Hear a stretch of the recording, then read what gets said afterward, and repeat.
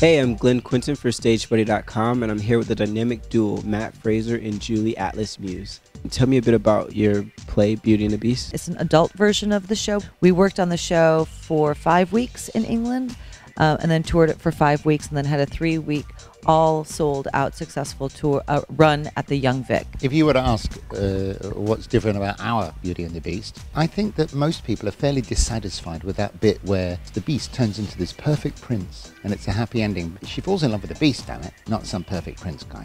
So we have an addendum to that. We have an added ending that addresses that. We use the metaphor of deformity of as beastliness as perceived in society. Can you talk a bit about the start, like your first inspiration? We were both really hot for each other. This was a long time ago. But we were both married to other people. We manifested our attraction for each other by doing a project, an art project, nice and safe, right?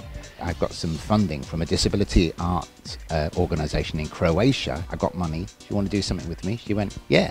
What about Beauty and the Beast?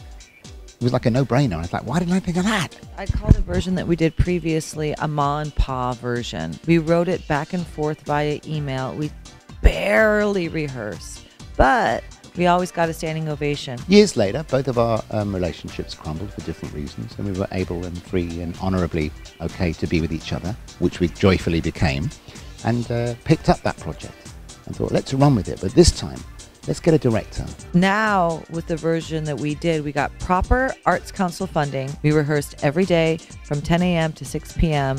We had a bunch of people in the room. It's actually proper theater. I think because both Matt and I are we have such criminal minds and we're such renegades, we still have managed to keep that gritty ma and pa quality.